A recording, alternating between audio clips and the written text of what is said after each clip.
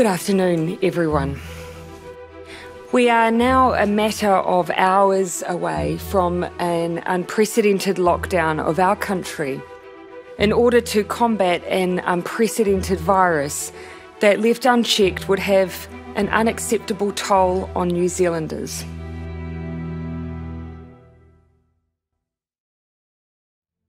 New Zealand had a pandemic plan and it was designed around the flu. It became apparent that if we followed the steps in our pandemic plan, we would go down the track of other countries and not being able to manage the outbreak in our communities.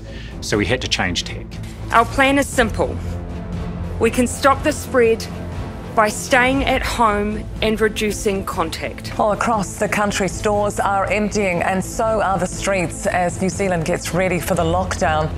Non-essential businesses in New Zealand must now close. All bars, restaurants, cafes, cinemas, pools, playgrounds. Were we overreacting? Some people said we were.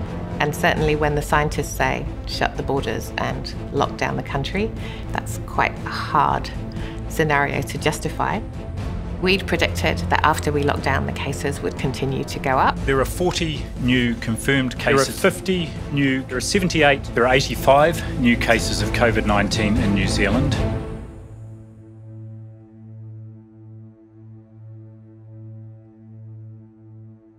We all held our breath as we saw the numbers start to level out and realised that the lockdown was probably working.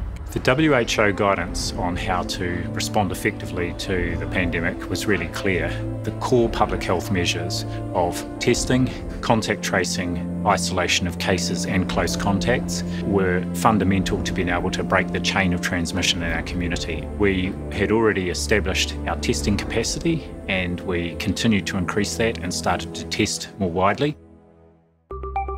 In the past 24 hours, more people have recovered from COVID-19 than have caught it. Pleased to report that today there are no new cases of COVID-19 in New Zealand. Good news, our 13th consecutive day of no new cases. A really core part of our success in this was the coherence and comprehensiveness of our communication campaign. I'm speaking directly to all New Zealanders today to give you as much certainty and clarity as we can as we fight COVID-19. It was really important to have very clear and consistent messaging. This is a COVID-19 announcement. That helped the population to understand the why and also what was expected of them. New Zealand got to a point we had 24 days without a new case, and we're effectively have been able to open up most of the economy, but with still very stringent border measures. What's your immediate reaction when you heard there were no active cases of COVID-19 remaining in New Zealand? I did a little dance. We are really only at the end of the beginning, and we need to make sure we remain vigilant and don't undo all the good work we've done over the last few months. And so while the job is not done, there is no denying this is a milestone. So can I finish with a very simple thank you, New Zealand.